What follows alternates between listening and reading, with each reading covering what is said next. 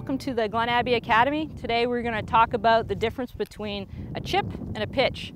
There's a little bit of confusion out there as to the difference, and my answer to that is airtime.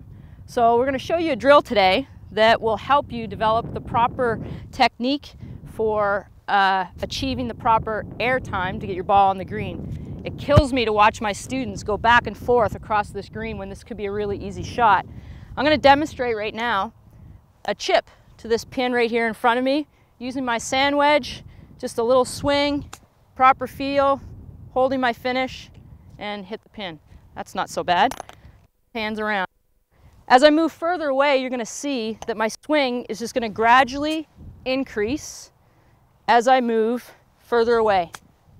Some people will be confused as far as how far back and how far through. The only way you're going to achieve that is with practice over and over and over. So we're moving further away. Each time, just a couple of feet back, my swing gets gradually a little bit bigger. You saw the first chip, there wasn't a whole lot of air time, and now as I'm getting further away, the ball's spending a little bit more time in the air and a little less time on the ground. This is an awesome drill. Not enough people practice it. They spend way too much time decelling and going back and forth across the greens.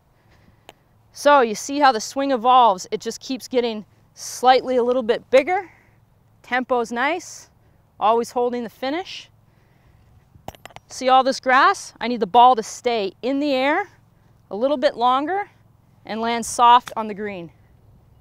It's funny how many people, when they go to hit this shot, they choose a pitching wedge. They don't even know to use a sand wedge. They think that the sand wedge is only for the sand. This is the most lofted club in your bag for most people. It's going to help you get the ball close. Oops, everybody misses once in a while. But holding that finish, got the ball through. Come see me at the academy, I'll help you with your pitching.